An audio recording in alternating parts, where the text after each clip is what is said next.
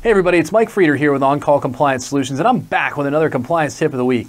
Today we're talking about NIST SP 800-171 Control 3.13.4. Prevent unauthorized and unintended information transfer via shared system resources.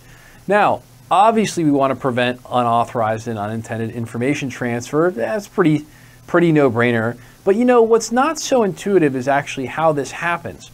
So I'm going to read the sample answer and then I'm going to kind of dive in a little bit deeper. So if I was giving a sample answer, I'd say, hey, this is implemented via account access permissions. Clearly that's going to help.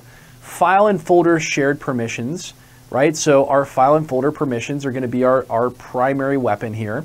Isolated information systems. So an example would be you don't want your accounting data getting into the general population of data where everybody's got access. So no problem. Just keep your accounting data in a whole separate system like QuickBooks.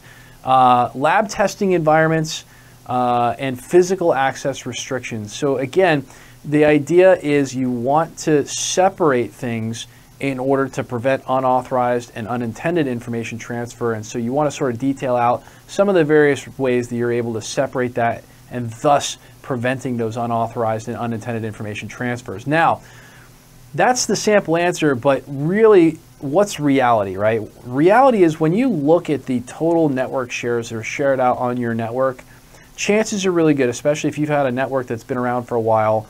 There are tons and tons and tons of permissions out there that someone just went and gave an any permission to a folder, okay? No matter what network I've ever been in, I've always seen a pretty healthy amount of that kind of stuff if the network has been around for more than a year or two.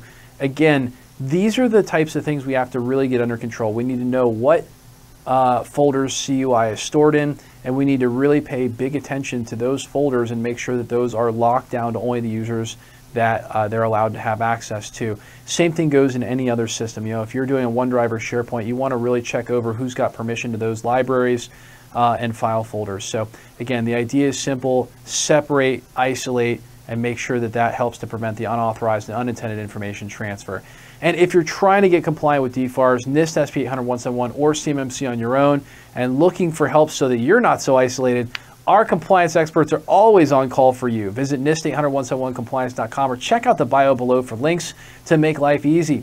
There you can find more information about how we can help self-schedule time at your convenience with one of our compliance experts through any form on the website, or learn more about our completely done-for-you services that can have you on your way to being compliant in just 2 to 3 days. And hey, if you love the content we're putting out here for you, help us out with a big thumbs up on that like button, or even better, smash the subscribe button to get the latest compliance content as soon as our compliance nerds roll it out. It's a great way to prepare for that upcoming CMMC certification. Everybody's going to have to go through it eventually.